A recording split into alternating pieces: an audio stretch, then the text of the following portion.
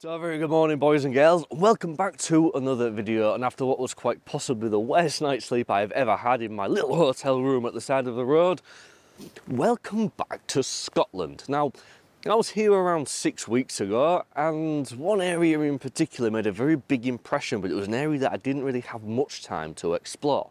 So welcome to Glencoe.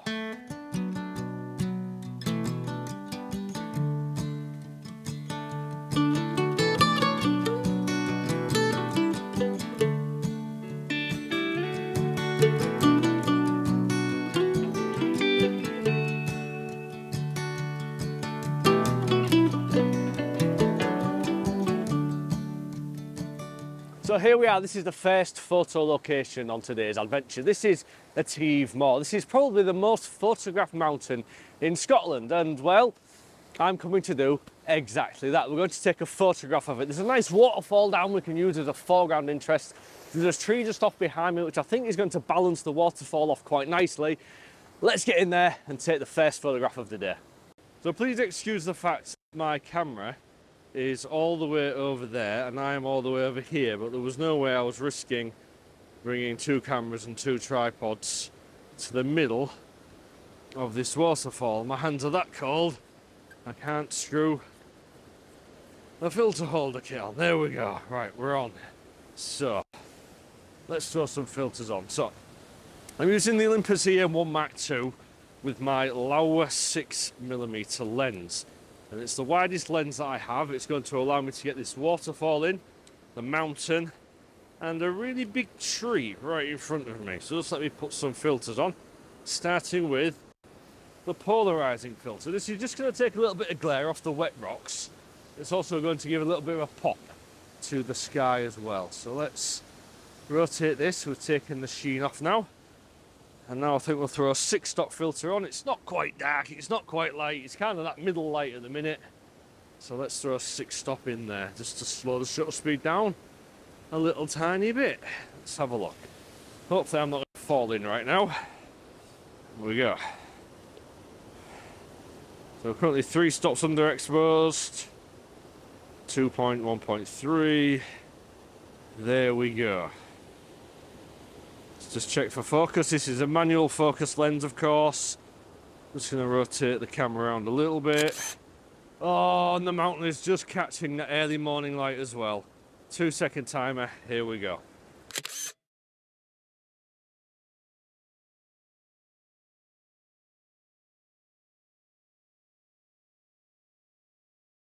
So I think that photograph worked out all right in the end. I think the way the sun rose and lit up the side of a A7r, I think it really helped make the photograph.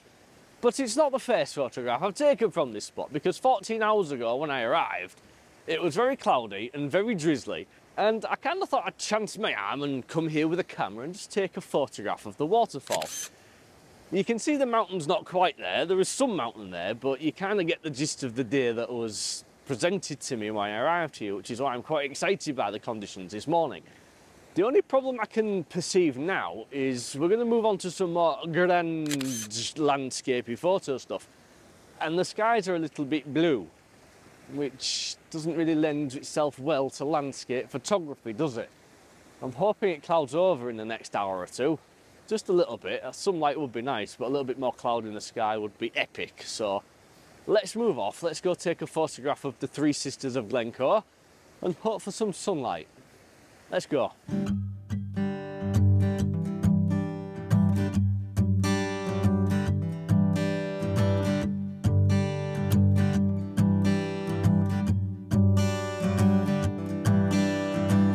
You may know me by my empathy, but it's something I'm trying to change.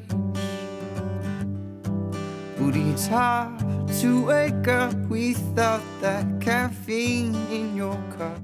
So welcome to the second location on my adventure around Glencoe. I think it's called Lagnabark Hut. I apologise if I've completely mispronounced that.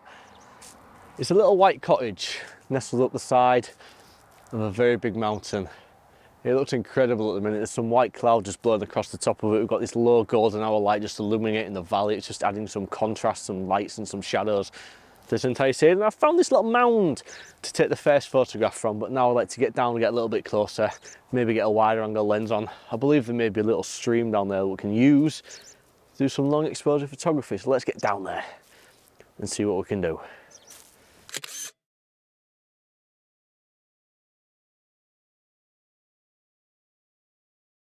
So just walking down this little track now, there is like a little bridge thing just off to the right hand side, sorry, the left hand side of this hut. I thought that might make for a fun foreground, so I'm going to see if we can get down there and see if we can't use something with that. Add the two subjects in, the bridge, the hut, and then add the mountains as a backdrop. So let's get down there and just see what we can do with it. The sun's getting a bit stronger now, so I don't think all this contrast and saturation is going to last for too much longer. Let's get a hurry on, hopefully take the third photograph on today's little expedition. So with this one, it seems like the further round towards the bridge you get, the more it narrows in the gap between the bridge and the cottage. I didn't want big gaps between the two of them, so walking around a little bit and just narrowing off the angle, it just brings them together and it just creates a sort of slightly tighter looking composition. So we've got the bridge kind of in the middle of the photograph with the cottage down on the bottom right rule of thirds point, and then we've just got the big mountain just enveloping the background with some nice low cloud now rolling across it. My fear earlier on that there's going to be a lot of blue sky today. Fortunately, some of this cloud is sort of bubbling up a little bit. It's not complete blankets of cloud, which is what I didn't want. We're just getting some nice low cloud just hanging about.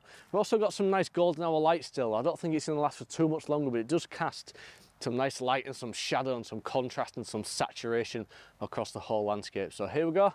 Let's take a photograph of Glencoe cottage, house, white thing, and a bridge.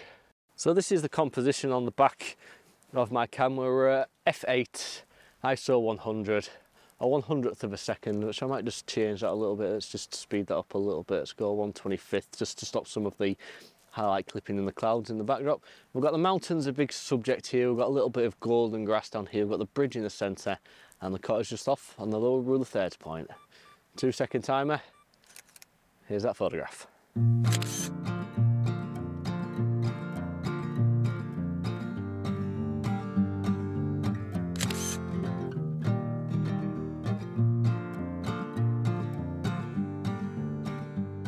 So it just wouldn't be right if I didn't find some water to go wading through. So we've got this stream that's sort of converging into a little rapid in the middle of the foreground of this photograph. We've got the cottage just off to the bottom left-hand rule of thirds point. We've got the big mountain, but there's all sorts of clouds flowing across the top of it. And I thought, wouldn't it be fun to do a long exposure?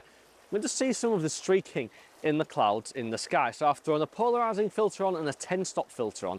The polarizing filter is just taking some of the glare and the sheen off of all the water and the rocks around here. There's a lot of bright sunlight approaching now and it's just really making everything quite shiny. So we thought we'd cut through that with a polarizing filter. And obviously the 10-stop filter is giving us that long exposure look. So we're at 30 seconds, f10, ISO 100. Using a 2-second timer, here's this photograph.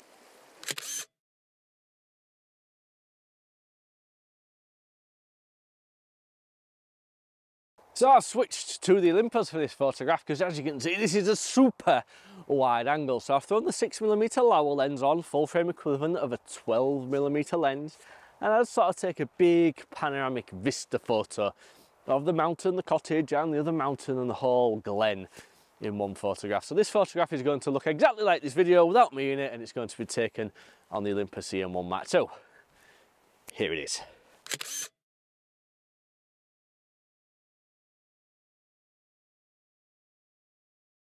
So it's time to go hiking. Behind me, these mountains here are called the Three Sisters of Glencoe, and just up the track behind me, around half a mile away, there's apparently a viewpoint, which is a really good spot to take a photograph of them from. So that's the plan. So we're going to go hiking half a mile up the side of Glencoe and hope to take a really nice photo of these three mountains here. So let's get stuck in and go hiking.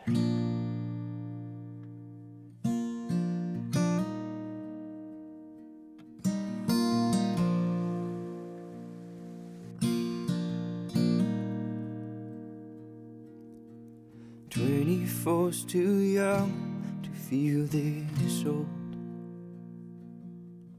Now getting any wiser, still not doing what I'm told. If this year's just like the last one, it's getting harder. So I've made it to the end of the hike to get to the Three Sisters of Glencoe, but I kind of feel like this photograph, it needs to be higher just to get a little bit more of the vista in the valley down below. Where I'm standing right now, you can see it all, but it just needs a little bit more height. And there's a rocky outcropping just behind where you are. I'm going to attempt to get to the top of. There's a little hut there, and it seems like there's a ledge where you could probably just get maybe another, I reckon, 50 metres of altitude, and it may make all the difference to this photograph. So let's climb up a little bit further, hopefully get a really nice photo of the Three Sisters. Now, the sun's gone behind some clouds, it's just off to my right hand side. It looks as if the cloud may blow away, so we may get some more light shining on the landscape. I was hoping to get some light on the Three Sisters themselves, so let's hang around and just see what can happen. But the wind's picked up and it feels like there might be some weather sort of approaching, so let's just see what happens over the next half an hour or so.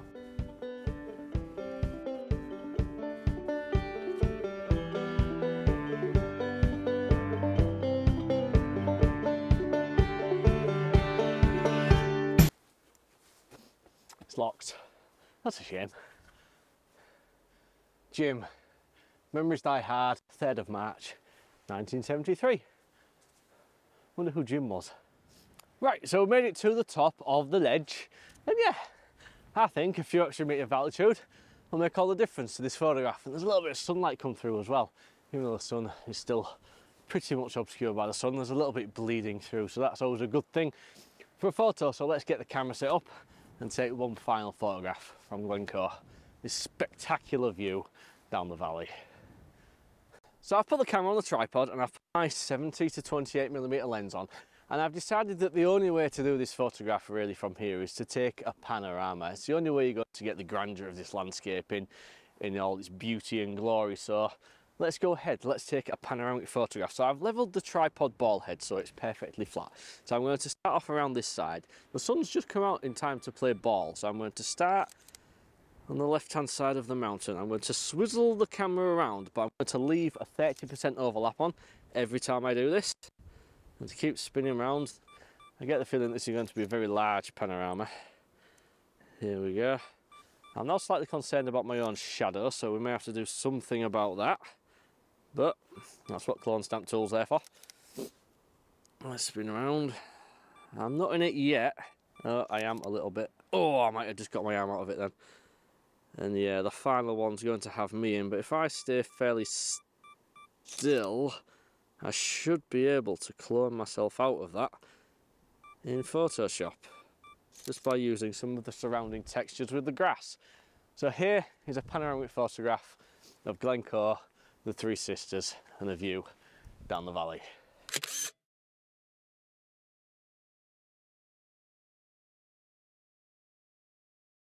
So thank you very much for watching my adventures around Glencoe. It's been an absolute pleasure to come here and photograph this at last. Like I said earlier on in the video, I came here around a month ago, just drove through the valley, and it left a very, very big impression. It's somewhere I just desperately wanted to come back to. I've got a couple of days free, so here we are. So thank you for watching. If you did enjoy the video, please do give it a like and a thumbs up. It really does help the video and it brings new viewers to see my content. And if you liked it more than that, there is a subscribe button below me. You can press that and see more content from myself every single week. So until the next time out, I'm going to love you and leave you and say peace and goodbye. And now it's time to drive home for 7 hours. I can't wait.